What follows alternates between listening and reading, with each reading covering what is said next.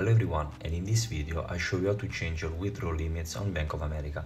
But first please subscribe to the channel. So without further ado, let's dive in.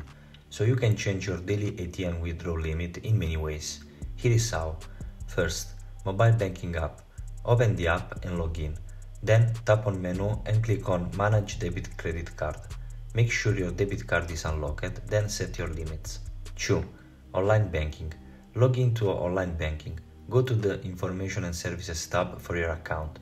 Under Manage Card Settings, choose Set Daily Purchase and ATM Withdrawal Limits. 3. Customer Service. Contact Customer Service for assistance. 4. Financial Center. Visit a nearby financial center to make changes in person. And there we have it.